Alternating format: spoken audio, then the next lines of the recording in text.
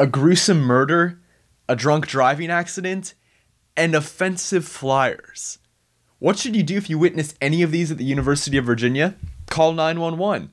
That's right, call the police if you see an offensive flyer. Check it out. Patrick D. Hogan, Executive Vice President at the University of Virginia, recently sent an email to students and faculty saying the school is aware of reports of solicitations by national organizations to encourage distribution of offensive flyers and memes at colleges and universities across the country during the upcoming weekend. The reports indicate that the organizations are specifically interested in buildings and centers for underrepresented groups, particularly women's studies.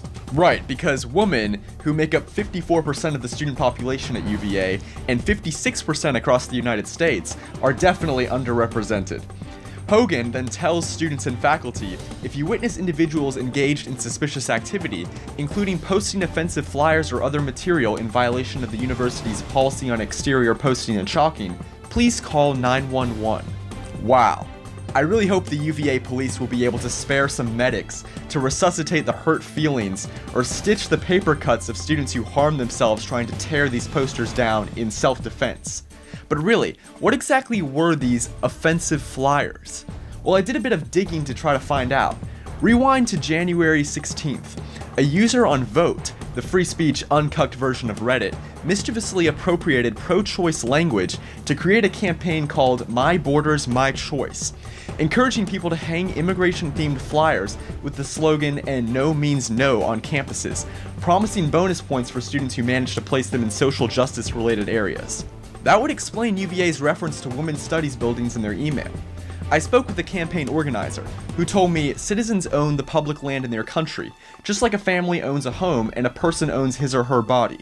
Being forced to accept strangers into your country is just as absurd and wrong as being forced to accept them in your home or inside yourself. Rape. But when I reached out to my alma mater to confirm whether My Borders, My Choice was in fact the offensive flyer in question, as well as how it could be construed as offensive, whether any flyers were actually spotted, and what actions were taken if so, a representative said, no, those are not the flyers. The university has no additional comment. Thank you. Well, you're not very welcome, Mr. DeBrune, because that's not much of an answer, and when I reached out just to ask which flyer it actually was, and if they could link me to it, UVA was mysteriously silent. So what do you think? Is the university stonewalling me from reporting that they told students to call the cops over a hilarious meme? For Campus Unmasked, I'm Rob Shimshock. If you like this video and support our mission, please make sure to comment and subscribe.